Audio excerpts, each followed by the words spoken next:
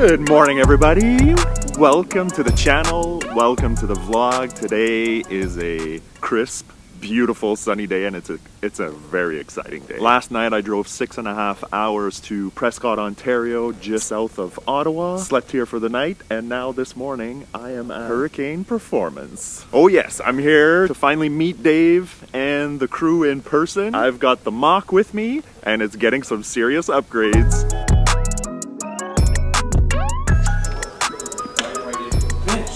Yeah. Roy. Yes. Yep. Okay. Yeah. Nice to meet you, finally. Good to meet you. Yeah. Hi, Luke.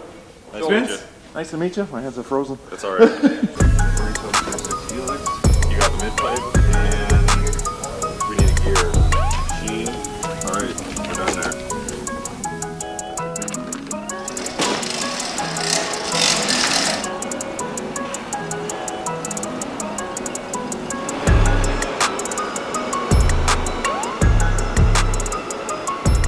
You know, when I first started out, I bought a Mach Z back in the day. That's what I was racing my buddies with. And then I put a Yamaha motor in my Mach Z, and that was the sled, the Outlaw sled that I built before this one. But when SkiDoo decided to release that new Mach Z, I had to have one. And then when I had to have one, I had to build power in it. And now I've learned to love that sled. It's not really got enough power stock, and most people would agree to that. Yeah. When we're done with it, we add 35 horsepower to it, and it kind of brings it to where I think it should have been when they released it. From day one, from my first call with Dave, it was very clear how much or how important it is to him to have a reliable sled. And that's very important to me too. You know, the majority of my riding is all trail riding up north, you know, very remote locations, oftentimes no cell reception, all that stuff. The reality is that the Mach Zs are a trail sled. They have to be bulletproof. Whether it's the Mach Z, the Sidewinder, the Thundercat, if it's got pump gas in it, it better not break. And our customers demand that. So knowing that, that has to be our first priority. It has to be safe. You don't want your engine to break. And we guarantee it won't. The most important safety feature that we have is knock protection and overboost protection. You know, saying all we can about the safeties, people still, we advertise 230 horse. People expect it. So to keep the 230 horse, though, what we found is that when we have everything safe and we have parameters that we know it runs in and can't vary outside those parameters, well, then we can bring it to the limit of the parameters. We can actually make more horsepower, and that's what we've actually done. I've not measured the more horsepower. We see it on the tack. It makes more RPM. It goes faster. But if we didn't, well, our customers have expectations. So it has to be safe first, has to make power second, and it has to make it as we advertise it. And we advertise 230 horse if you put a mid-pipe in it, and our clutching controls it.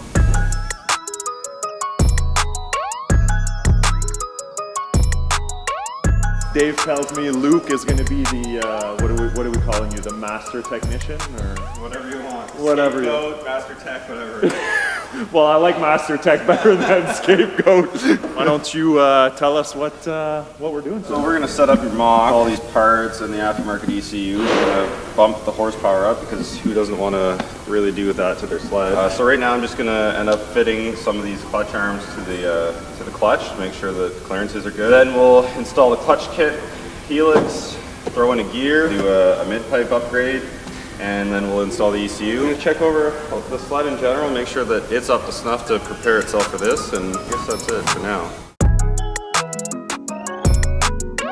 So we just changed out the helix. What it does is it's just a hill, and there's a spring. The angle of the helix, or the angle of the hill, changes the characteristic of how this clutch opens and closes. What we're doing is we're adding some angle at the end of the shift rate so that it opens quicker and provides less resistance. And on the top end, as long as you don't start hitting belt sleds, it's a benefit. The mindset of clutching these sleds for trail is different than racing, is different than off trail, is different than mountains. But I can do it many different ways. This is just our general trail clutch kit that works. Cool.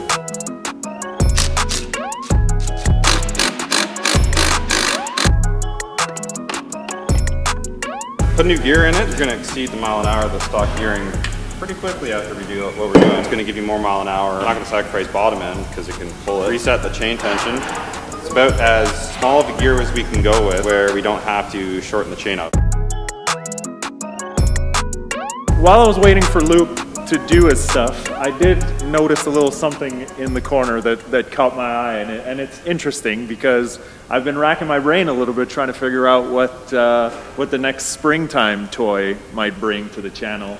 And I gotta say that the Maverick was definitely on that list. And I just happened to spot a little Maverick in the corner here. So I wanted to know what that was about. I was looking for an opportunity to get a head start on the Mach Z. Well, the 2021 Maverick is a head start on the Mach Z, and just so happened I knew a fellow that had one. It's been here for several months. We started our development for the Mach Z with this Maverick. It took, we worked on the Maverick for 21 weeks, full time. So before the Mach. Yeah. Before the Mach, knowing it was coming. Okay. But honestly, now we know that engine very well, and we know the platform very well. So now we're working right back on the Maverick again, getting ready for our April release, and we'll have our 230 horse kit available on the Maverick as well. We changed the ECU so that we can include launch control, and there's data logging options and all kinds of stuff right there. But more than anything else, we have all our safety parameters in place. Our factory cluster works. So the communication, you don't see or hear anything different, it just flat out makes more power. And then when you want to activate your launch control, it's there. You had me at launch control. I figured that when I was testing your sled.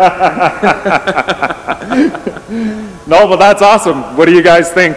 Should we bring a Maverick with launch control and 230 horse to the channel? I don't know. I think that answer has already been given. Comment below to let me know if I should bring it into the channel or not.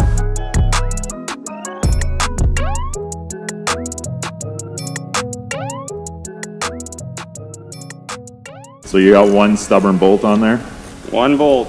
About 1 in 10 sleds we get a seized fastener. If I don't get it out, I have to take the turbo out to extract it. So back and forth we go with some penetrating fluid, and hopefully it frees up. If that doesn't work, heat it up, that'll work. Success! I'm not sweating, you're sweating. That's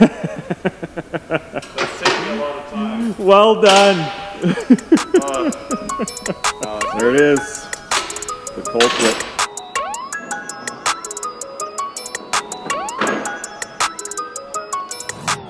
Tell me, what are you doing? What are you getting done?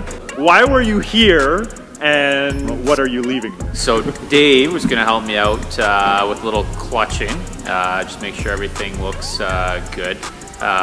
Basically just dealership stuff. So I came to a performance shop.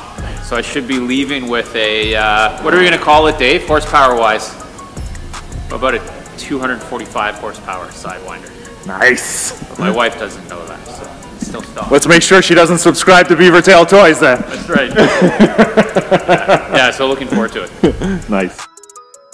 So Luke's just buttoning it up now. He's putting the stock muffler back on. We've had quite a few conversations off camera trying to decide if I'm keeping the stock muffler on. Ultimately, we've decided to do is we're gonna do the Hurricane Performance mid-pipe and the stock exhaust. That's how we're gonna start the setup. Then I'm gonna swap it out and put the Sandale exhaust on, which is the full exhaust. So that's gonna be integrated new mid-pipe and exhaust, and you'll get to see the difference.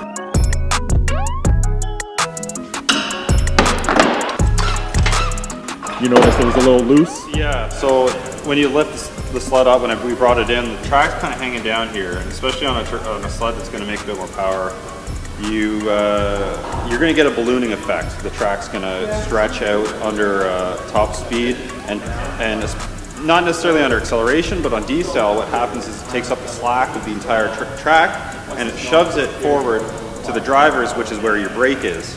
That's going to push the studs and the track up into the tunnel, and that's when you potentially get your stud scratching your heat exchanger. So I'm going to tighten this track up so it prevents ballooning. I mean, I've done it 100 times. I'm going to measure it side to side, center the track, more mile an hour, tighter, and it'll kind of benefit everything everywhere.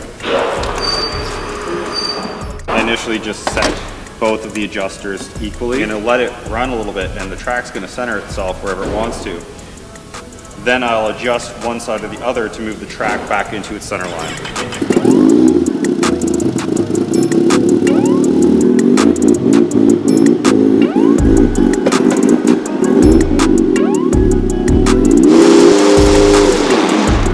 Pretty much till it takes all the slack out, and then just back it up a bit. Just from experience, there are gauges out there you can buy. There's lots of ways to do it, but you know, after doing hundreds of sleds and adjusting it, I just know that pushing down that much with a certain amount of force is enough to know.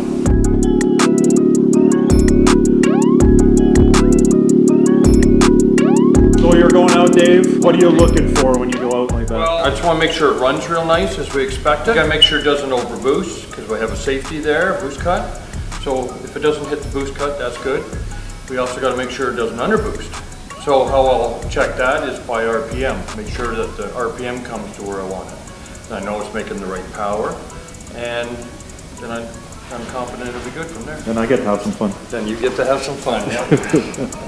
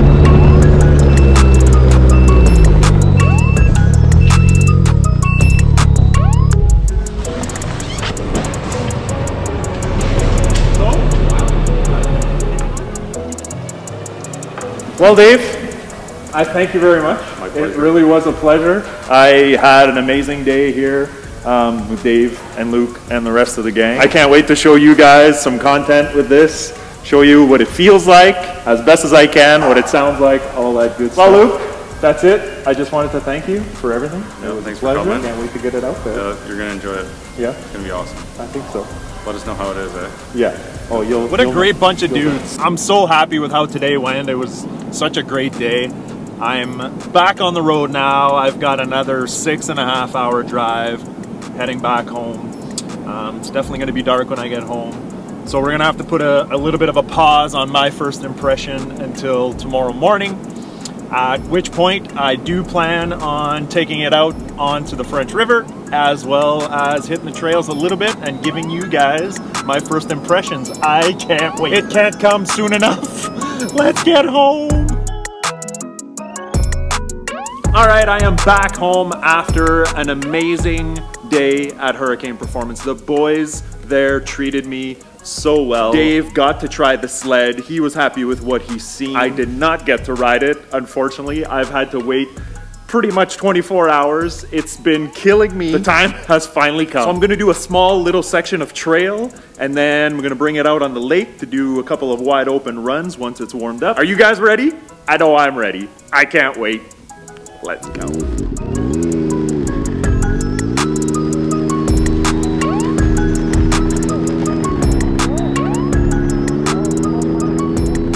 First off, I'm definitely noticing, I mean, just at slower speeds like this, I'm definitely noticing the difference in the clutch, which is to be expected. The engagement point feels a little bit different. Getting onto a little bit of a bigger road here, heading into the sunset. How nice is that?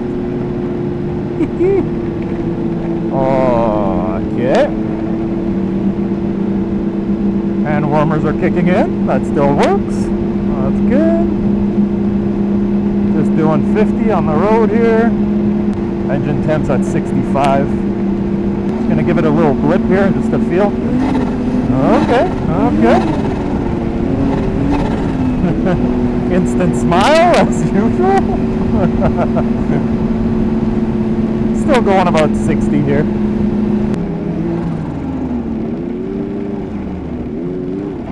Okay. Sea trail, and look at that, ladies and gentlemen, for fresh tracks. Can you believe it? Look at this. Yes, sir. Yes, sir. French River Snowmobile Association. Thank you very much.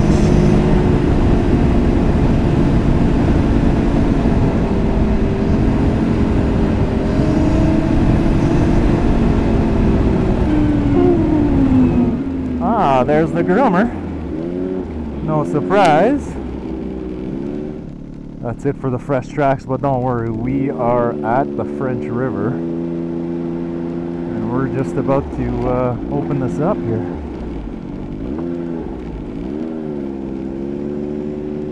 Let me go by.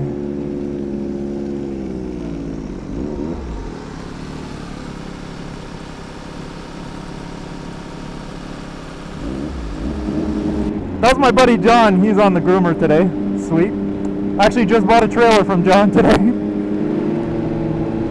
So I'm going to take a little bit of an easy run here first. Feel it out. That's 100. Feels like that's about 1/3 throttle maybe. 120. Little bumpy here.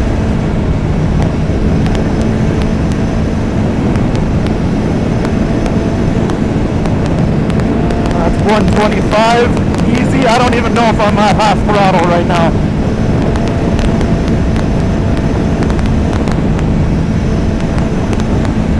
A little bumpier than I would like it to be.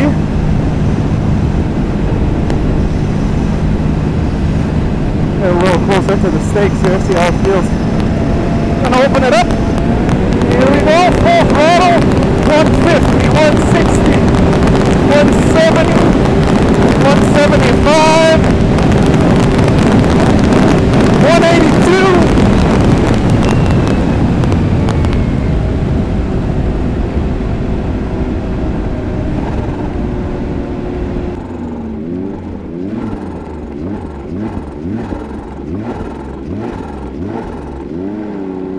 This is one of the parts that I love about this sled right here. Just, oh, those noises. Alright, let's get back on the hard pack and try a launch control. See how this feels. I think that the button doesn't work anymore. If I hold this. I forgot to ask that question, but yeah, no, nothing's happening. So I'm holding the sport button up. I know that you see with this ECU, there's no more eco mode. It's just always in sport, which is basically how you drive this thing anyway. I don't think I've taken it out of Sport Plus yet. Alright, so I think I'll just hold the brake and let's see if she's 2 steps here. Yeah, okay, ready? Let's go. Woo! Yes, sir! Oh, there's the feeling right there. When you oh yes, oh that feels nice. And brake. So it pops around 25. Oh, a few backfires. Yep, let's go. Oh yeah, oh yeah, oh yes, and up. Oh, okay. Yep, there it is.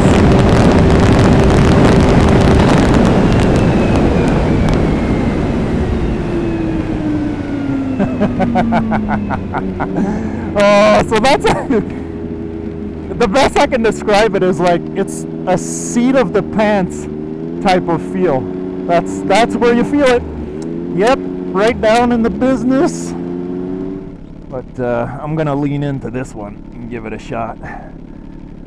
You guys ready? I'm ready. A few backfires and let's go! Okay, right there. Yep, that's when you feel it. God, it just pulls and pulls. Yeah, buddy.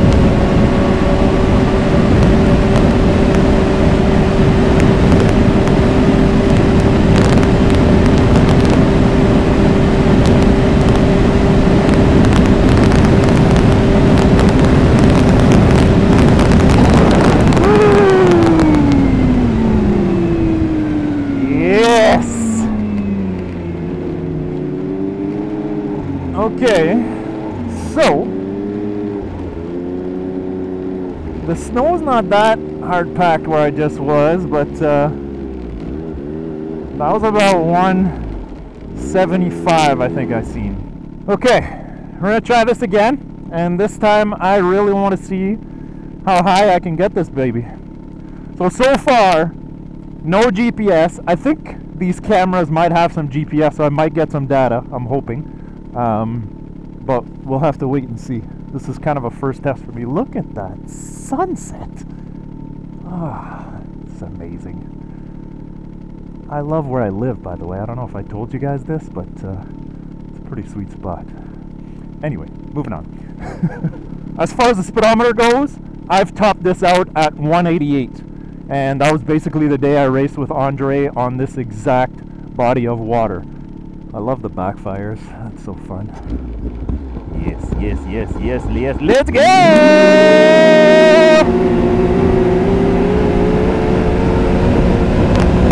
140. Oh yeah, I'm bouncing. Oh.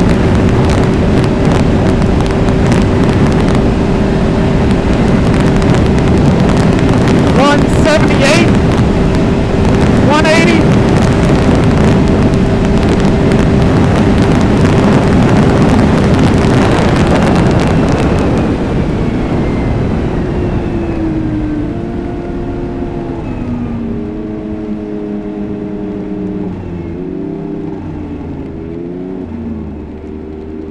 Okay, so it's really hard to look down at the speedometer when you're going that fast, I'm not gonna lie.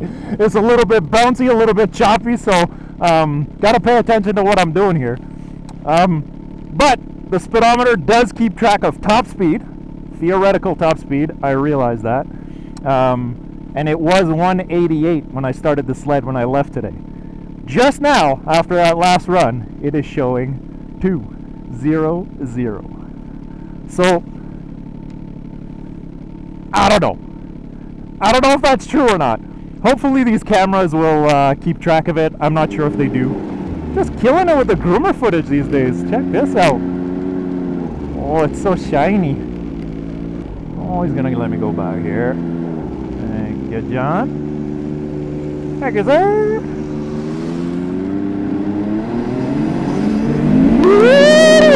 Yes, that's the happy paddle. Yes.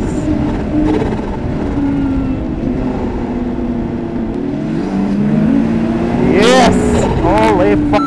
That's awesome. Okay. Yep. That's good. No complaints there. Oh, yeah. Okay, okay, yep. Yep. There's the flutter. That's my impression of it. I love it. And hey, if you throw in a backfire here and a pop and a crackle for good measure, I'll take it. Okay, yep, skis come up. See, the skis didn't really come up on the trail before. That's new. Yep, and I like it.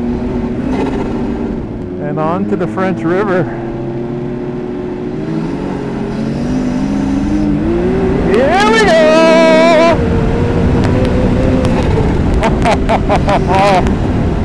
Look at this!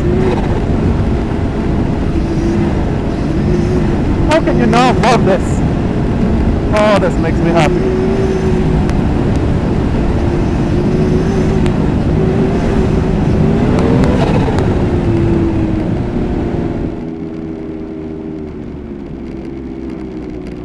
Okay, here we go. Woo, that was fun. Ah, yes. There she is. Wrap looks nice, eh? Just still waiting to work out what's going to happen with the side panels. They don't fit properly. I've explained that in another video, but yeah, anyway, looks good. I'm still happy with the design. And oh yeah, what about this little girl right here? Oh yeah. Oh, you remember that? I'm giving that away. Yeah. Did you enter yet? Just buy a shirt. Buy a shirt and you're in. It's a $25,000 sled. Could be yours. So, closing thoughts. Did I waste my money? Short answer, hell no. I mean, you heard me. Sure. Is it still the baddest sled out there? Can it be beat by other sleds? Yeah, probably. But that's not really what I signed up for. The goal for me was not to necessarily have the baddest sled out there. That's not a big priority to me. The priority for me was the laughs, the smiles, the fun. You heard it, mission accomplished. That's what I wanted. The other thing I wanted, still want reliability. That's yet to be seen. I'll keep you guys posted on that, but I mean, so far so good. Dave has spent a lot of time making sure that this is still going to be a reliable sled. That's important to me. So, bottom line, so far so good. I will keep you posted. Subscribe, stay tuned. There will be more content with the Mach Z. Absolutely. We'll see you in the next one.